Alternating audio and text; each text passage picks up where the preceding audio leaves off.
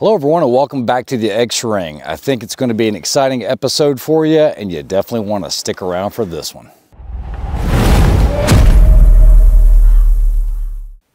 Imagine, if you will, it's July 28th, 1914. It is the start of World War I. Everyone was carrying bolt-action rifles like this 1903 with a long bayonet. But the face of the battlefield had changed. We didn't see those longer range engagements, or you had those, but now we had the incorporation of trench warfare. So imagine turning the corner and facing three guys in a trench with your bolt-action 30-06. While it was very effective, it was very slow, it was cumbersome, it was long, hence the advent of the Thompson machine gun. So imagine dropping into a trench and this is what you see.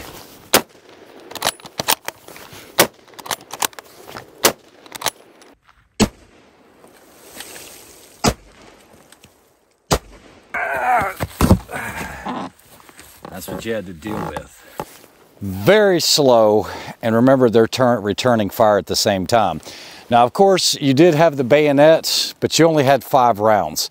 And so that's when you were going to a melee, to a shovel or whatever, just to get out of that trench. So in 1918, U.S. Army Brigadier General John T. Thompson invented the Thompson Submachine Gun. Interesting fact, this was actually the first U.S. submachine gun ever.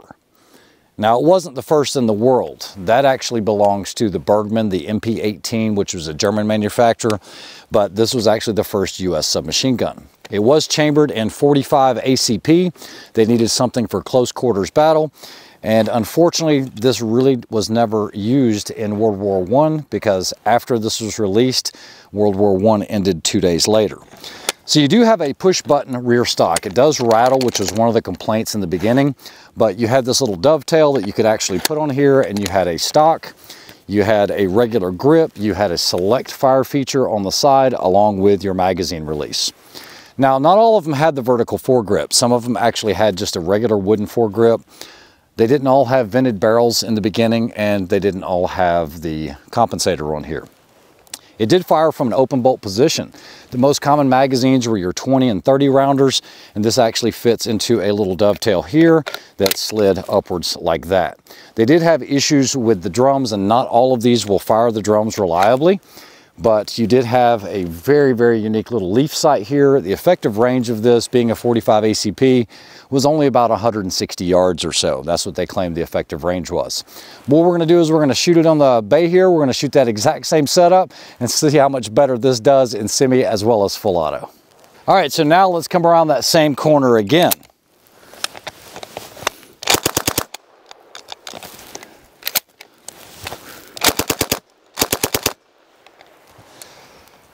Very, very effective, very slow rate of fire. You guys can hear that slow staccato. One of the beauties of the Thompson is it's super controllable and it's actually pretty accurate, but you need a rear sight for that. The rear sight actually came off during filming just a few minutes ago. Unfortunately, I do have the screws, but I do think the screws are stripped. So I'm gonna do the best I can. I do have a camera going down range.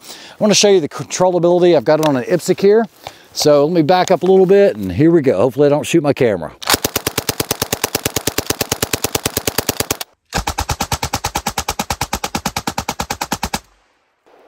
Yeah, and the vertical dispersion on that might have been 4 inches or so, 4.5 inches, but everything's in a nice little tight cluster. Let's go check it out. All right, so walking up to the target, you guys can see, look how tight that group is. 30 rounds in that tight little package. Not too bad, especially for a .45. All right, so while the Thompson is not known to be a precision firearm, I've noted that actually they can shoot pretty decent groups at 100 yards. This does look funny. It looks like everything's just kind of skeletonized. And in case you guys are wondering, there's a screw that goes here, and there's a little dovetail that slides into this. That's what keeps all of that together. But yeah, it almost looks like it's floating and there's nothing here. It almost looks like that would bend. But I want to try this at 100 yards, no rear sight, because I do have the charging handle here that'll kind of line it up for me. So let's see if maybe we can hit one on that half-size IPSC. All right, here we go. Standing 100 yards.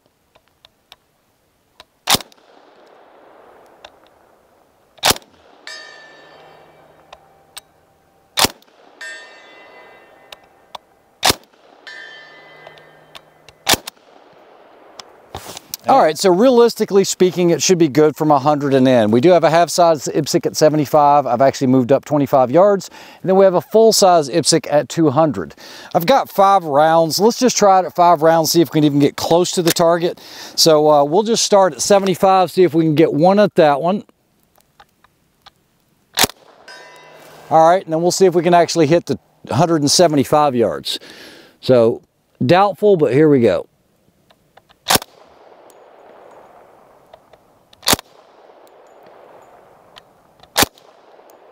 One.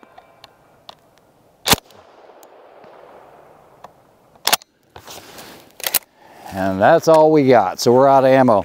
So it is doable, but like I said, not probable.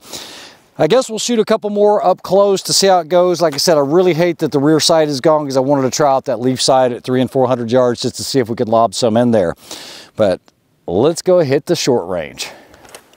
All right, guys, so make no bones about it. Even at 25 yards on a plate rack, and those are 6-inch steels, even without a rear sight, I think this thing's actually pretty potent. So what we'll do is, let's see if we can run the plate rack. Here we go.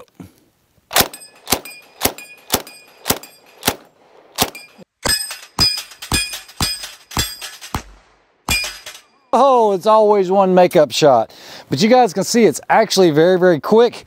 Let's see if we can hit one over here on the steel. And then we'll go full auto on this. And I am out of ammunition.